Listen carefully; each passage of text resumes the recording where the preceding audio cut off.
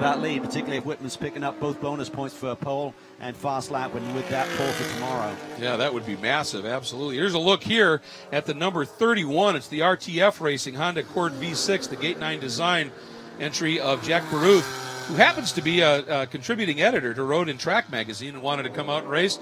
And he just won the Optima Batteries Best Start Award, up 4 spots from the start of this race at the end of that first lap. So great job, and great to have Jack and the media well represented on track here this weekend. Yeah, absolutely. Really nice guy. I had a chat with him this weekend. He's been racing for a number of years at the club level, so he's really kind of analyzing the jump between club racing and pro level racing in the Probably World Challenge. Going to put a nice feature together on that online, and he's also a big BMX racer as a younger lad, so he knows how to go after it.